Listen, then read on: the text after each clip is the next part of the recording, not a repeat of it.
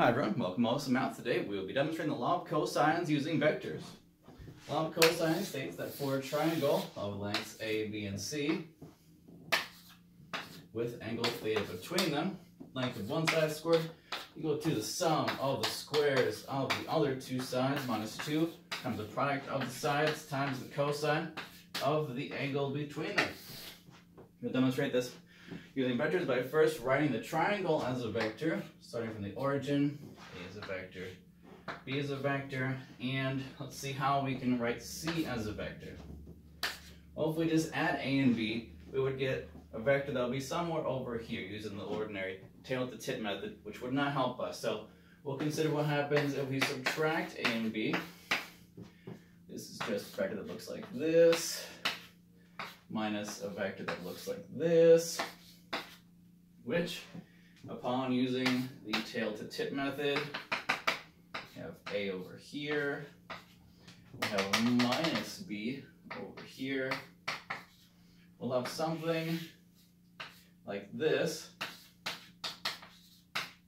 which, as you notice, completes the triangle quite well. Indicates that the arrow should point this way.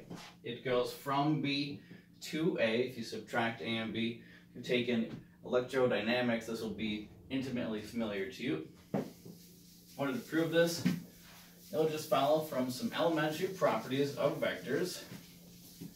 In particular, the only ones that we'll need are these. A magnitude of a vector squared is equal to the vector dotted into itself, and two vectors dotted into each other is simply the magnitude of the two vectors times the cosine of the angle between them. You can already see how this looks pretty similar to our result.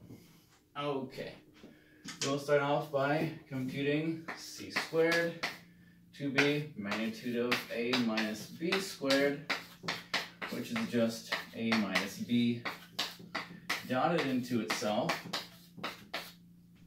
Just for clarity here, we'll go ahead and label c is equal to a minus b, just so we're all clear about what we're doing here. Alright, we have two a's make a squared, two b's make b squared. We have minus 2 times the cross terms, which commute since they're just vectors. A squared plus b squared minus 2 times the cross terms, 2a dot b. Go ahead and use a formula down here. Just a squared plus b squared minus 2ab cosine theta. Exactly what we wanted. Note, if we wanted to do theta equals pi over 2,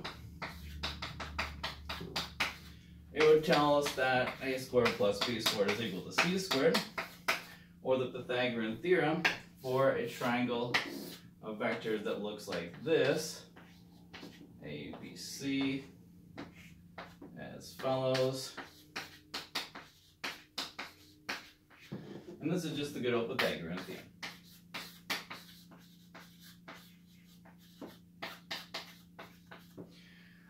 Note that it's much simpler than any other elementary proof that you've seen without using vectors. This is why it's my preferred method to indicate the law of cosines. And if you enjoyed this, want to see more, feel free to subscribe to my channel. I'll see you next time.